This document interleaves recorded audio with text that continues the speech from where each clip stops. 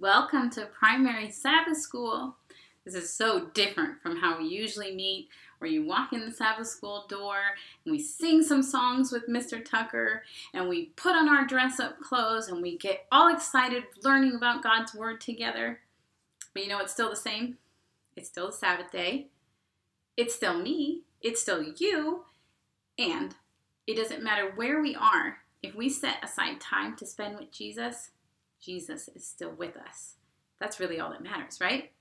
So I would like you to join me and a couple of helpers in practicing our memory verse for this week. And after the memory verse, I have a really cool story and then a quiz. So stay with me. We got a bunch of things to do and we're going to get them done really quick. Okay, so I have my primary helpers here and we're going to practice our memory verse, Malachi and Lucia, and us, and you. And I want to hear you. We're not together, so you really got to let me hear you, okay? So I'm going to put it up on the screen, and we're going to read it together, okay? Now that I, your Lord and teacher, have washed your feet, you also should wash one another's feet. John 3:14. John 13:14. I know that you guys are all good readers, but are you good memorizers? Let's see. I'm going to click ahead and you won't see some of the words. I'm going to take them away and see if you can remember what it said. Let's try it. Now that I, your Lord and teacher, have washed your feet, you also should wash one another's feet. John 13:14. Oh, that wasn't that hard, was it? Should I take out some more words? Yeah. Yeah, you got it? Oh my goodness, we took out a lot of words. All right, let's try it again. Now that I, your Lord and teacher, have washed your feet, you also should wash one another's feet. John 13:14. Can we take out some more? You think?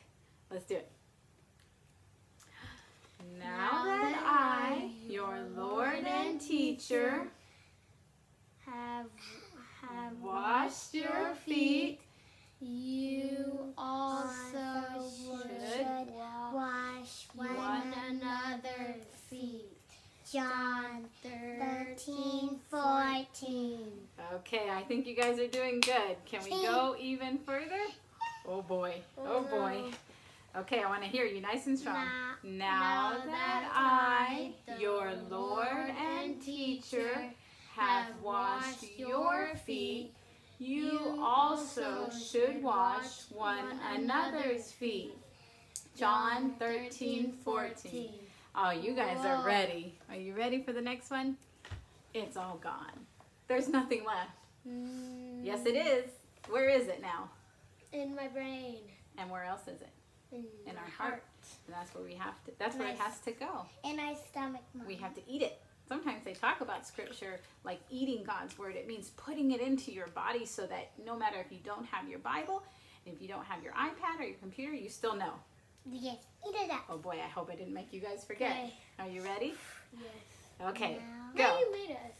Now that I, your Lord and teacher, have washed your feet, you also should wash one another's feet.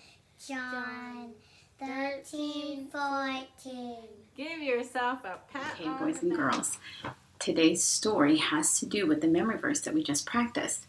And the memory verse was about washing one another's feet. And so I know you know this story. But we have some cool little facts that I want you to be listening for because there's going to be a quiz at the end.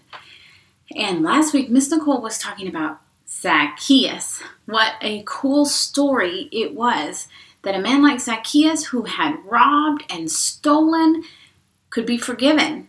And not only forgiven, but made a friend of God. And the story that we're actually getting ready to tell today leads up to the death of Jesus on the cross. And I don't know if you're like my kids, but my kids, they say, Mama, I love and I hate this story. And well, the story of Jesus dying on the cross.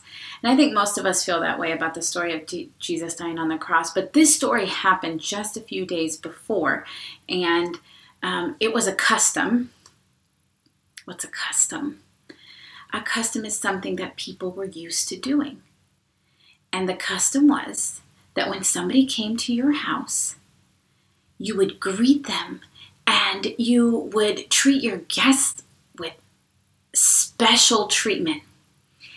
And when somebody came to your house in Bible times, they would sit them down and they would take off their shoes and they would begin to wash their feet.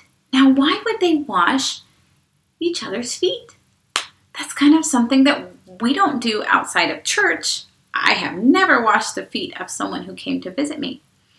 But I bet you can guess why they did that back then more than maybe we would do it now. And just like you saw in that little clip that I showed you, back in Bible times, they didn't drive around in cars, and they didn't have tennis shoes and socks, and they didn't have pavement. And without those three things, what did that add up to? Very dirty feet. Very dusty, dirty feet. And nothing feels better than to have your hot, sweaty, dirty feet washed in some nice, cool water. And that was what they were used to in Bible times. It wasn't because feet stank more. It was just that they were out in the dust and the dirt more, and they just wore sandals. So knowing that, and knowing that our story actually happens in springtime, it might have been in April. Some Bible scholars say April, and some say late March. But just like it is right now. And Jesus and his disciples were walking to Jerusalem for a very special feast. It's called the Feast of Passover. Now, the Feast of Passover has to do, it's connected to a story we were just learning a few weeks ago about Moses and all the plagues. And I know that you remember the last plague. It was a terrible plague, but it was because Pharaoh had hardened his heart. You remember that phrase? And God had to reach his hard heart. And so an angel flew over Egypt. And any house that didn't have the blood on the doorpost, you remember Mr. Tom put the blood on our doorpost? It was really ketchup, but it reminds us of the blood on the doorpost. If there was blood, what did the angel do? Pass over that house. And the firstborn in that house was safe. And so every year, all the way through history, all the way to when Jesus came on earth, they celebrated Passover, the angel passing over the house and the safety of the firstborn.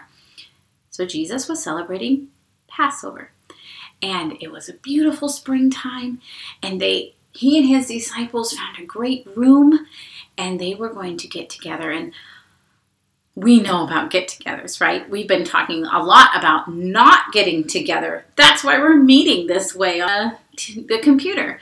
But Jesus and his disciples were like us, and they like to eat together and sit around a table. And I think we're all planning a big party once all this quarantine is over and it's safe to be together again. It will be fun to be back together. And that's what they were doing. They were getting together. But something was missing. Something very important was missing. When they came into the room and they sat down, nobody greeted them to wash their feet.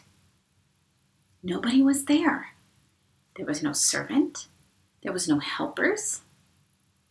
So they all had stinky feet, dirty, dusty feet from walking in sandals, and they were going to eat like that.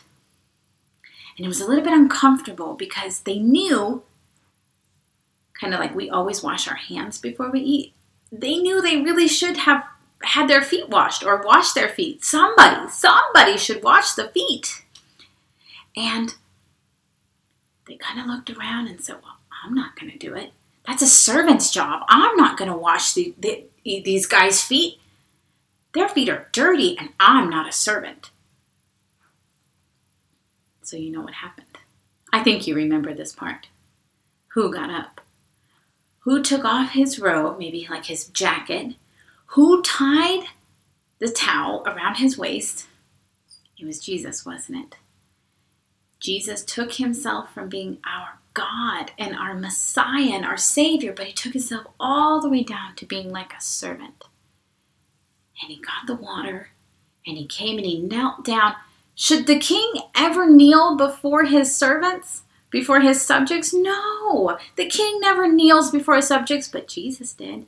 He knelt down, took one dirty foot, put it in the water, and began to wash it. And just like the feet in our video, they were dirty feet. The water wasn't clean like it is at church when we wash feet. It was dirty, and it probably smelled bad. But Jesus didn't say that. He took another foot and he washed it, and he moved from disciple to disciple. That's a lot of feet. Do you remember how many disciples he had? 12. How many feet does each person have? 2. That's 24 feet. Well, one of his disciples, named Peter, said, Oh no, you will never wash my feet.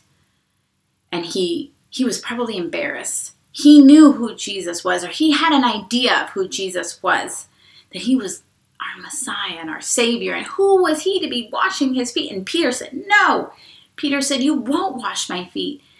And Jesus said, now this is very important, if I don't wash your feet, then you are not one of God's children. You're not my child. You're not in my family. Oh, Peter thought. That's all Peter wanted. It was his heart's desire to be in God's family. And he said, well then, don't just wash my feet, wash my head and my whole self. That's to say, that was Peter's way of saying, I want to be in your family, Jesus, more than anything. And so, of course, Jesus washed his feet. Jesus washed not only Peter's feet, but he washed Judas's feet later. And we know what Judas was going to do. And Jesus knew that Judas was going to hurt his feelings and hurt him and betray him. And yet, he still washed Judas's feet. That's a big lesson for us. Sometimes people hurt our feelings and we say, I will never do anything nice to that person again. Jesus knew that this man was about to hurt him, and he knelt down on the floor in front of him and took his dirty feet in his hands and he washed his dirty feet. Jesus said, I'm going to tell you why I'm doing this. There's a reason. It wasn't because their feet were dirty. That wasn't the most important reason. Jesus said, I am doing this. Now listen, boys and girls. I am doing this to give you and me an example. I am doing this just like in our Bible verse, just like in our memory verse that we read. It said that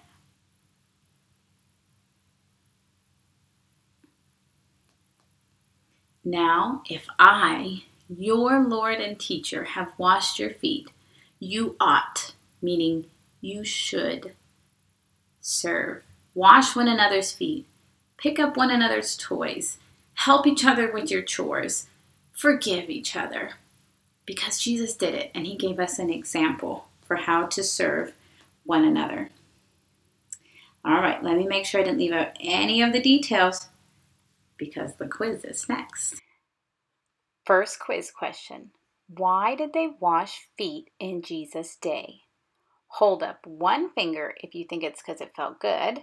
Hold up 2 fingers if you think it was because they wore sandals and their feet were dusty. And hold up 3 fingers if you think it was because feet used to stink worse then than they do now. Hold your fingers up. And the answer is number 2. Their feet were dusty from wearing sandals. Which disciple said, no, you won't wash my feet? 1, if you think it was Peter. Hold up 2, if you think it was John. And hold up 3, if you think it was Judas. Hold your fingers up. 1 Peter, 2 John, 3 Judas. It wasn't John and it wasn't Judas. So 1 was the right answer. Third question. Why didn't the disciples wash each other's feet? Hold up 1 if you think it was because they were tired. Hold up 2 if you think they were social distancing. And hold up 3 if it was because washing feet was a servant's job. Hold your fingers up. It wasn't 1 and it wasn't 2. 3 was the right answer. Fourth question. Jesus told Peter he had to wash his feet because 1, that was required to be one of God's children. 2, his feet were smelly. 3, he wanted to keep the house clean. What did Jesus say? Hold up your fingers. 1, 2, or 3? Wasn't 2? Wasn't 3? It was 1 again. Fifth question. The Passover feast was a celebration of God's deliverance from which Egyptian plague? Hold up 1 if it was the frogs. Hold up 2 if it was the water turning to blood. Hold up 3 if it was the death of the firstborn. Hold them up. Not 1, not 2. It was God's deliverance from the death of the firstborn. What time of year was Passover? Hold up 1 finger if you think it was in April or springtime. Hold up 2 fingers if you think it was in September or fall. And hold up 3 fingers if you think it was in January or winter. Hold them up. Not 2, not 3, 1 again. Okay, next question. Why did Jesus wash his disciples' feet? 1, to give them and us an example of how to serve one another. 2, to make them feel bad for not serving. Or 3, he had nothing better to do.